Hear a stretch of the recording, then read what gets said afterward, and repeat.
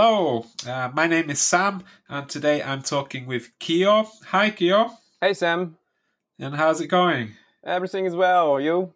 Yeah, pretty good. A bit tired, but yeah, pretty good. So Kiyo, today's topic is Yes. studying abroad. So I know that you studied abroad, so I'd like to ask you some questions about that. Sure. All right. Where did you study abroad? Yeah. So I studied in U.S. Okay, in America. In which part of America? Florida. Florida. Yeah. Okay. So why did you decide to study abroad? It's a long story, but long story short, when I was high school student for the first year of my high school, my grandpa sent me off to a homestay program. Okay. Yeah, and that was in California I for see. one summer vacation. So it was like 1 month and a bit. Yeah. And of course, as a high school student, normal high school student, I couldn't really speak English Yeah. with a host family.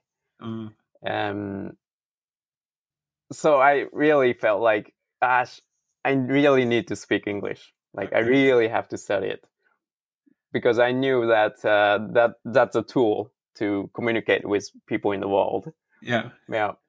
So that gave you the motivation to study at university. Yes. So did you study? Did you take your whole degree in America? Yes. So your whole course. Okay, amazing. So how was it? So going from Japanese high school to studying full time in an American university. How was that? Well, it was tough, especially because I started from undergrad degree, like straight, instead of going to ESL or something. Okay, yeah. So you didn't. I didn't have a language prep course. Okay, yeah. Yeah. So why did you do it like that? It was just the university I had chosen was a private university, and they didn't have proper ESL course. Okay. Yeah, and also I felt like I was 19 years old. Like I was 1 year behind from all my friends who already went Japanese university. I see. Yeah. Yeah. So I felt the rush. Like. Okay. Did you like living there and going to university in Florida? I definitely would say that was the best choice I have ever done in my life. Oh, really? Yeah. Because it's not only about the degree that I got in US, but also all the experience. Of course, the language ability. Yeah. It all helps me for my current life. So that's very cool. Yeah. Kiyo, you and I both now live in Japan, and I heard that recently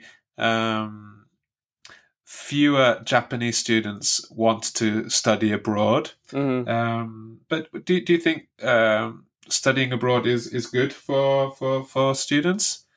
Yeah, definitely. What are some of the benefits? Yeah.